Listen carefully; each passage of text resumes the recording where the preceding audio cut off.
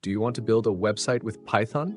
You can do it with Flask. Flask is a super lightweight and flexible web framework for Python. It's simple to get started with, but powerful enough to create anything from a personal website to a full-fledged web app.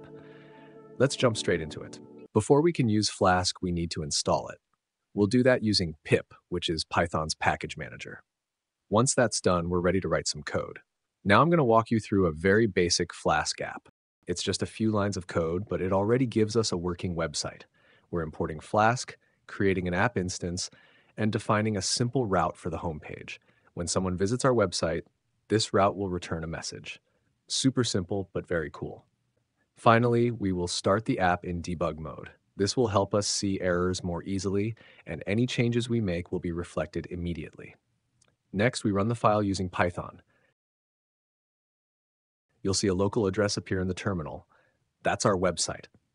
Open it up in a browser and boom, you've just created your first Flask site. Now, let's take it a little further. We can easily add more pages. All we have to do is define more routes.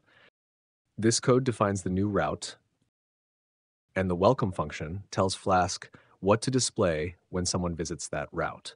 In this case, we're just returning the text welcome page. After adding this, we can visit this address in the browser and we'll see the new page in action. So we just added another page to our site with minimal effort. In the next video, we'll dive a little deeper and make things even more interesting. See you there.